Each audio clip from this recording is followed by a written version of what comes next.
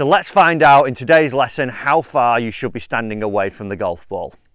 Okay, it might seem like a bit of a strange or dull topic of how far should we stand away from the golf ball, but it's one that I see a little bit more so from like the beginner to the higher handicapper struggling with.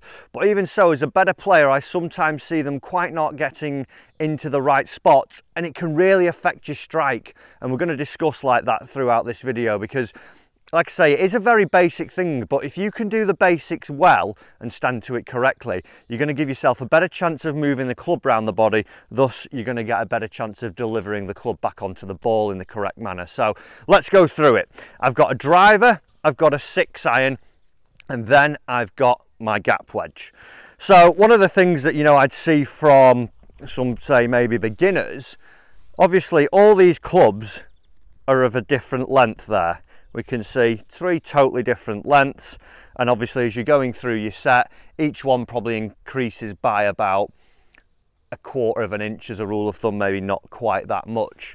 So if I were to then take a setup where, if I pop this in and I set up to my driver, in fact, yeah, if I set up to my driver here, make a good setup and see that I'm there, if I then go and try and do the same position, I don't move my feet and go to a wedge, if it was on the floor here, it would look totally awkward to you there, and it's not going to give me the best chance of delivering that club back onto the ball. So what we need to do is find a way for us to be able to use a system to get back to the right spot, get back to putting the club in the right position, and make sure we're getting the right body angles each time. So as you go through as well, even though the lengths get longer, the lie of the club gets longer as well, and that's the angle that the club sits on. So that's going to dictate how the club should be placed to the floor. A lot of people generally, when they're starting out with an iron, they try and get the toe too flush to the floor, so we'd see that it's completely pressed down, as where you should be able to slide about a £1 coin under your toe of your iron when it's sat on the ground. You don't want it completely flush, because your hands raise up ever so slightly at impact generally anyway. So if you do that, it's going to be too much of the toe burying in. Very much the same with the driver. We don't want to see that we'd actually alter how it sits when we get into it. So a good way, good system, let's go through it, of how we're going to find the sweet spot of where we want to stand to the golf ball.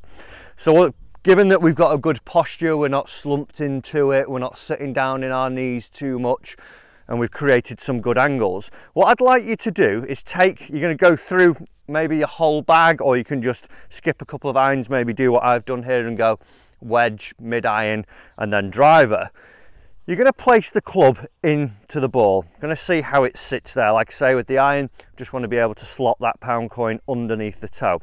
We're then going to adopt our posture and see that we feel comfortable there. Now when we stand to it, what we want to feel that we've not got too much weight in the toes and we're not over the golf ball too much, and vice versa, we don't want to see too much weight in the heels and see that we'd be falling back.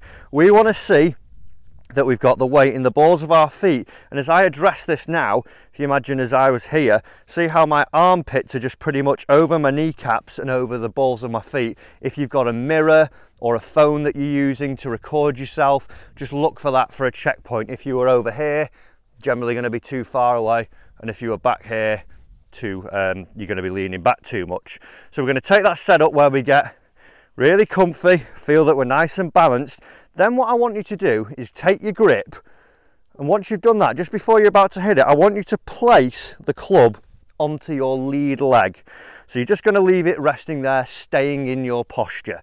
And what we should find is that if it's done correctly and you're at a good point of how far you should be away from the ball, that club should be about 1.5 to 2 inches above your lead kneecap.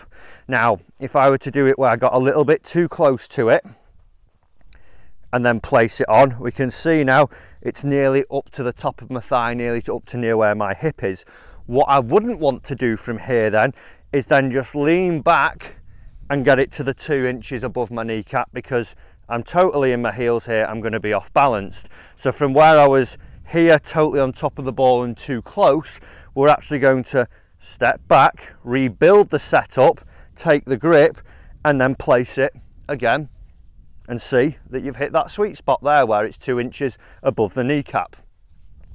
Then when we get into a 6-iron, same thing applies. Whether it's 7-iron, 8-iron, 9-iron, we're going to see if I went too far here this time into my heels.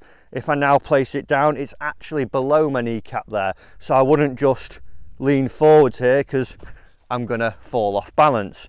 I'd put the club back in, I'd rebuild my setup, drop it onto that lead leg and see that I've got 2 inches again above that kneecap.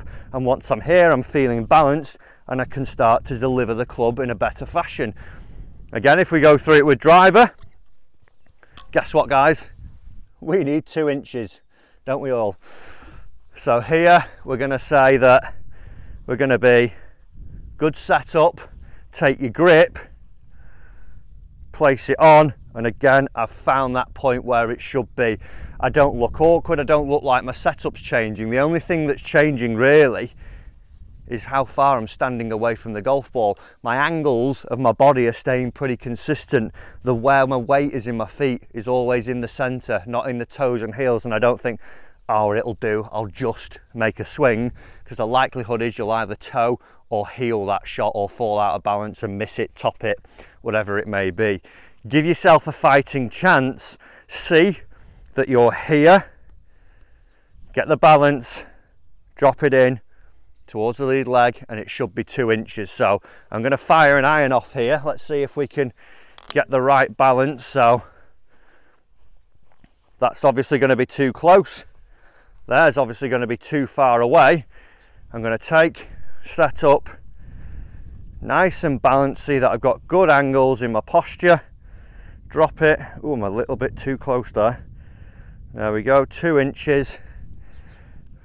Find my balance, that's good. And now I can absolutely strike it out of the middle. Lovely divot, felt in balance the whole time as I hit that. And that was all just from that simple little tip of finding where the club sits on that lead leg each time. So guys, question answered for you. How far should you stand away from the golf ball? Take your setup, make sure you're in a balanced position, then place the club onto the lead leg. See it's about 1.5 inches to 2 inches above your lead kneecap. If not, readjust, don't just try and lean into it. Guys, I hope that tip has helped you. I hope you can now find the right setup and start to really crush all your clubs in your bag. Give the like button a smash if you think that's going to happen. Also, like I said earlier, do remember to subscribe to the channel so you don't miss out on any future lessons.